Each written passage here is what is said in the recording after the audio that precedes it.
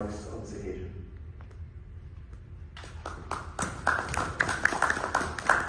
Thank you very much.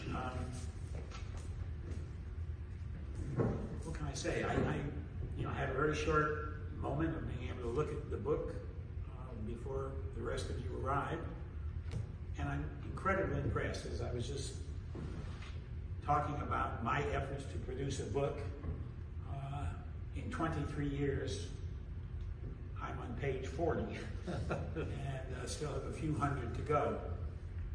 So I'm always impressed when I see something that is obviously the work of many, many hours, days, weeks, and months putting together this compilation of the children who, represent the very, very worst of what was happening in the former Yugoslavia, Kosovo, their relationships with Serbia 20-some years ago. I'm very impressed because there are a number of books that I have seen over the past 20 years that have sort of been a compilation of some of the atrocities, some of the war crimes, some of the horrible things that were done to the Albanian population by the government in Belgrade.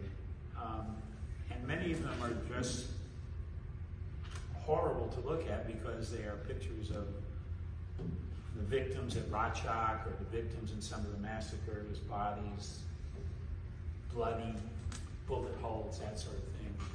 This book is different in that there's none of that. It's just pictures of children. And I now know the number. How someone could compile in such detail, gathering the pictures, gathering the names, gathering the dates of birth, gathering the ages, gathering where they lived and how they died, and putting it together in this very monumental book is very impressive to me. And I really hope, however you are promoting it, you get it out there to as many people as possible. I'm just very impressed by it. And all I've had is the first 10 minutes when we got here to be able to open it up and sort of look through it.